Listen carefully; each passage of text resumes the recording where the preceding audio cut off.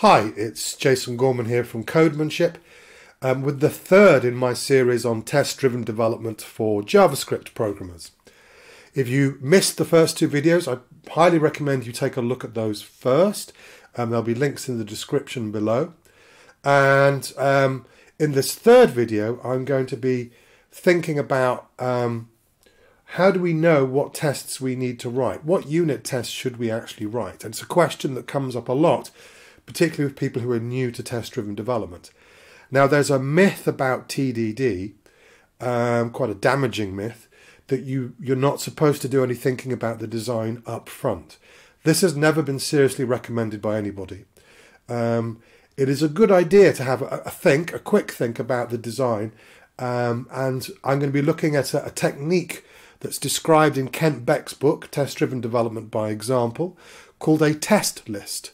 A test list is literally just a list of test cases.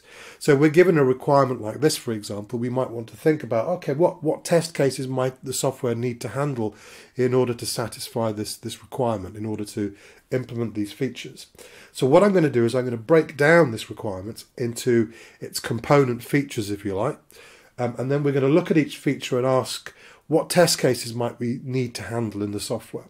So let's start with the most important one, arguably, which is buying a CD. So customers can buy a CD, okay? Now, I could think of two potential outcomes for trying to buy a CD. There's the happy path, which is that the CD is in stock. We've got enough copies of it for that customer's purchase. But what if we don't? What if there's insufficient stock? So for buying a CD, there's a couple of tests we might need to write. Now, we can also search for a CD, and let's keep this really, really simple. We could, of course, make it a lot more sophisticated, but let's assume that CDs are uniquely identified by artist and title, and that each artist and title in our catalogue is unique. We've either got it or we haven't. So that's nice and easy. We've either got that artist and title or we haven't. Okay, so it's either in the catalogue or it's not in the catalogue, in which case we'll produce some different result. Okay, and then finally, receiving batches of CDs from a label. Well, let's think of the simplest case. This one's going to be slightly more complex than the others. What would be the simplest case we can think of? Well, we receive one copy of one CD that's already in the catalogue. So we're not adding it to the catalogue, we've already got copies of it. Okay, and what about multiple copies that are also in the catalogue? Okay. What if it's not in the catalogue? So we're not just adding the stock of a CD, we're actually adding the CD to the catalogue. And then finally, what if there's more than one CD in the batch? So 10 copies of one CD and 20 copies of another CD from the same label. So if we were to say multiple titles. Okay, so there's a bunch of test cases we might need to pass. And we've had a little think now. That process of going through and enumerating those test cases forces us to think about the design, but not in a prescriptive way. We're not saying this is how the software will handle these particular features, these particular test cases, but we're saying it will need to handle them. So we're thinking at that kind of level. Now, once we've done that, particularly at the beginning of a project, when the design's kind of a bit muddy and a bit vague, it can be useful, and again, it's totally allowable. There's no rule that says you can't do this in test-driven development or agile software development. It's totally fine to sit down and maybe sketch a diagram. For example, here I've sketched out a class diagram. That is what I think at this point, before I've written any code, remember, before I've written any code, I think, well, maybe this is kind of sort of what it's going to end up looking like. And we've got this warehouse and it's got a catalogue and there are CDs in the catalogue and we can search the catalogue, we can buy a CD, we can check the stock count. So when we bought a CD, we can see what's happened to that. And each CD will have multiple stock items in the warehouse and so on and so forth. So we've had a bit of a think based on our analysis there, based on our test list about what the design might look like. So now we're in a pretty good position to start writing unit tests. But we need to be a little careful here with upfront design when we plan a design like this. What a lot of people who are new to TDD tend to fall into the trap of doing is they start to write their tests based not on the list of cases that the software has to handle, not based on the test cases, but based on the actual internal implementation design. So an inexperienced TDD programmer might look at the CD class and go, well, let's start with the stock count. Let's write a unit test for checking stock count. Now, here's the thing. The only reason that I think I need the ability to check the stock count is so that I can test whether buying a CD has worked. It's a consequence of passing that test. It's not a feature in its own right. It's something in the design that supports a feature. Now, remember, TDD, test-driven development, is a design process that is all about discovering what would be the simplest design that would pass our tests.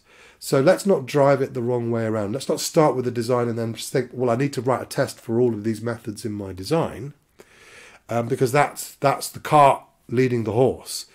You want to have the other way around. The test should be determining what is required. So we were going to write a test for buying a CD, which is a useful piece of behavior rather than an internal design detail.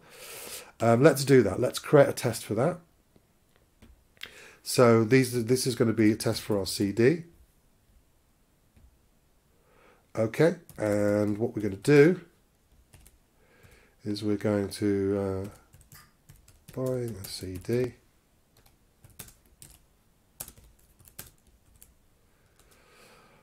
And it's going to be when it's in stock. It removes quantity bought from stock count. Okay.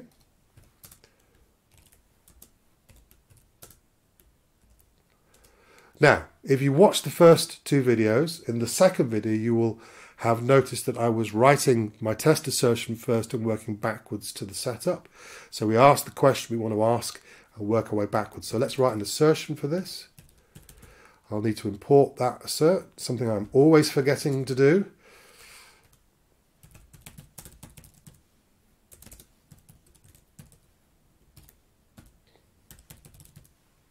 Okay, so we're good to go.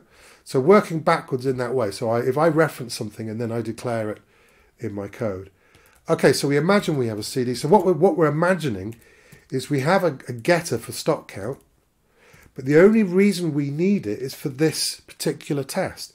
The test is telling us you need this. So let's imagine we're buying one copy of a CD, and we should end up at the end of that with no copies.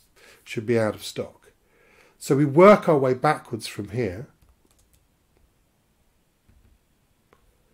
and let's go old school here. So let's make it a JSON object. And at the moment, now in my original design, I went a bit fancy and I had a stock item object and so on and so forth. But in actual fact, I'm not sure I really need individual objects for stock items. I think I just need a stock count. Okay, so let's make that 1. In which case, we probably don't need this either. If we're going good old functional. So the CD has a stock count. We don't need to know what the artist and title are. It's in our design, but we don't need it yet. Remember, we're test driven. We're only doing what we need for the test. So any details in our design, like our object needs a stock count, is determined by, well, that's what we need in order to ask this question. Okay, and then let's buy the CD. And let's buy a quantity of 1. Okay, let's create that function.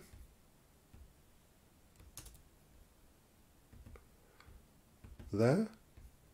And let's make that a bit more descriptive.